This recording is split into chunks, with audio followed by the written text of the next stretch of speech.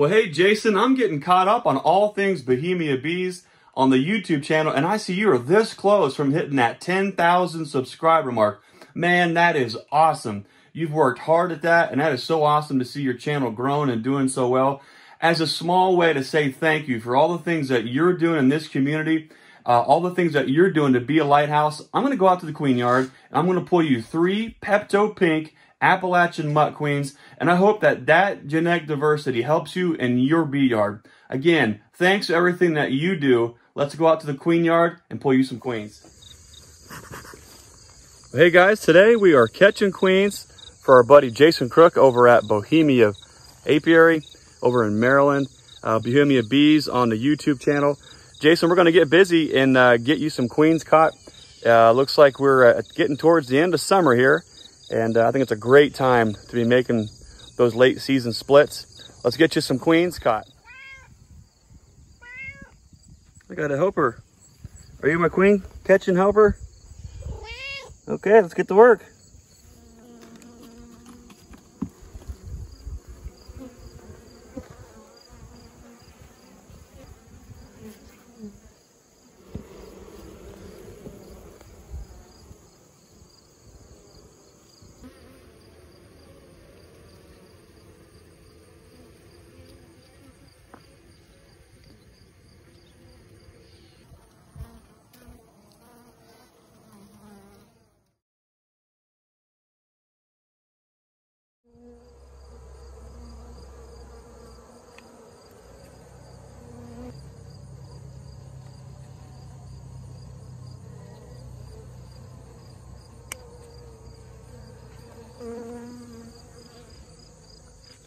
Okay, Jason, there's some Pepto Pink queens. We're gonna get the rest of our queens caught and get these shipped right out to you. Hope you enjoy them.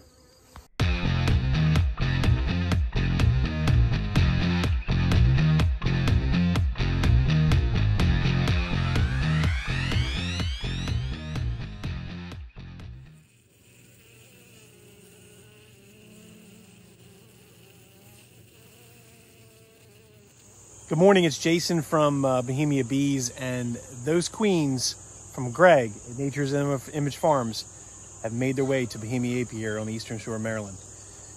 We're going to put them in a queenless hive that we know is queenless, but we're going to take a look at that hive because there's a couple things that if you were a new beekeeper or even maybe even a beekeeper that's been doing it for a couple years, and you want to see what you should look for and how you should set that colony up.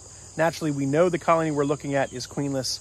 But let's take some deeper look into that hive and see how we know that and what we can do to make sure it's ready to accept one of these new queens from Nature's Image Farm. Let's take a look. Okay, so we've got this single deep 10 frame that we're working on. It was one that was going sideways for us a couple weeks back, and we noticed that it was not producing a lot of brood. Very little brood left now, so we're lucky enough to kind of catch it to ensure that, you know, through our normal regular inspections, when we don't see naturally larvae in all stages, eggs, we start to look for that queen. We don't see the queen, and, you know, a week or so goes by, we still don't see any more eggs. So with that scenario, we know we definitely have a queenless colony. When you get your queens from Greg or whomever, or from us, or wherever you get your queens from, you want to keep them shaded. So we put them over to the side over here, kind of out of the sun, and we'll open one of them up and put them in here, and we'll just look at that in a second. But a couple things you want to see when you're looking at a queenless hive. Naturally, this hive has a ton of resources because it's honey bound. And what does that mean? When you had a flow and there's no place that the queen is laying, the bees go into a mode in which they are just bringing in honey. And you can see that because if you look at this frame here, it's all backfilled. There's not a lot of spaces for a queen to lay, right? You've got a lot of bee coverage. And if you look inside the cells, I don't know if you can see this or not, all that glistening throughout majority of the frame. And this is a center frame. This is a frame where she should be on, she should be laying, and there's no eggs, no larvae, right? Let's take a look at another frame.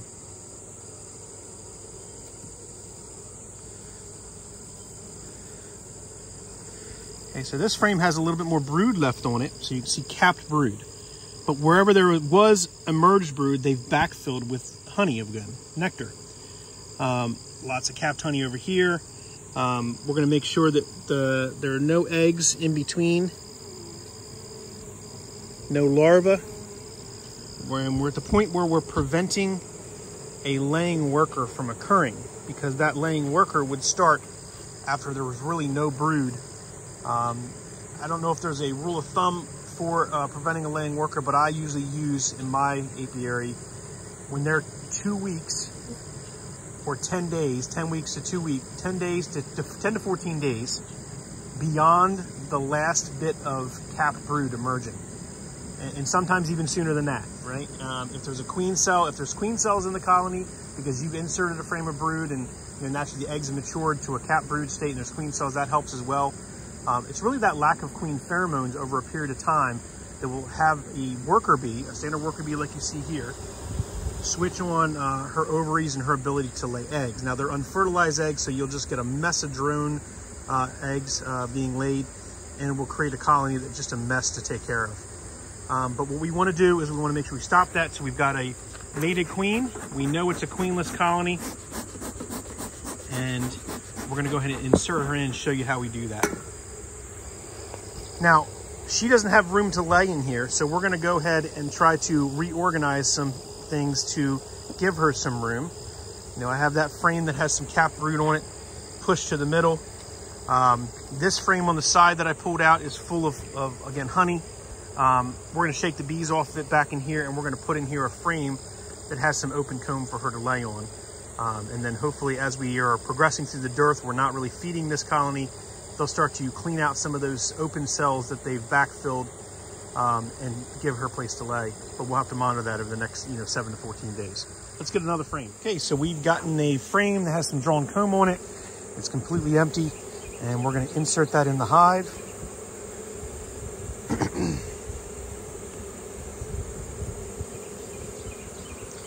And then let's get our queen. Okay, one thing I also like to do is I like to take that queen and lay her on the hive and just see how the bees react to her, right? So that's a queen now, first being introduced into the colony, to see if they, come at that cage, to see if they're going to try to be aggressive towards it. They tend to be a little bit interested, curious. I think we got their new queen. You see they're starting to make their way around to the cage.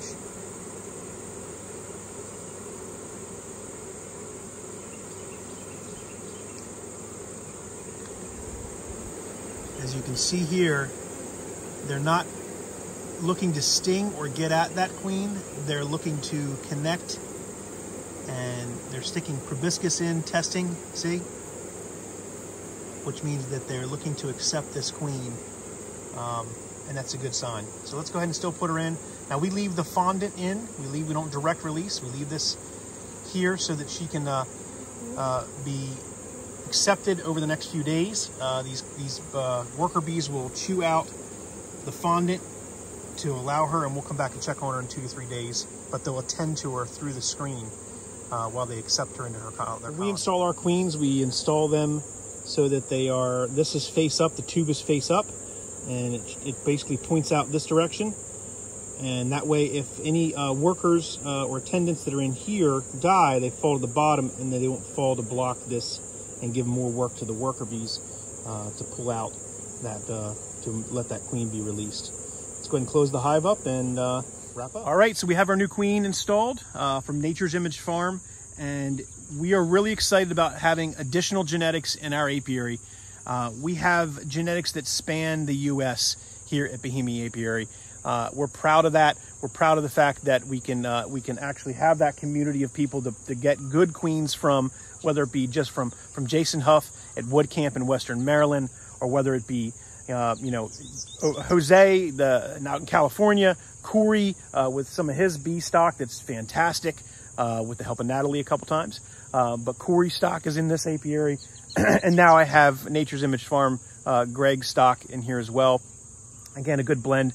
And it all kind of mushes together with my Bohemia mutts, right? So that diverse genetics helps us to try to find the right mix here for the Eastern Shore of Maryland, my region, to have a stronger resistance to pests like mites, like the Varroa mites, a better resistance to any other the pests that may be coming through, and some of the diseases that are brought with the Varroa mite.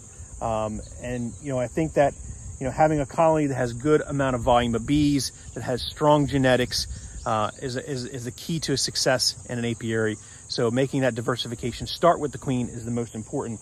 And so we're going to wrap it up here, and I just want to thank everyone. Thank Greg from Nature's Image Farm for helping us get some of this additional genetics in our apiary. We finally have a Pepto queen. We have a pink Pepto queen that we've been talking about for a little bit from Greg, and I think it's important that we just continue to do that and continue to diversify our genetics.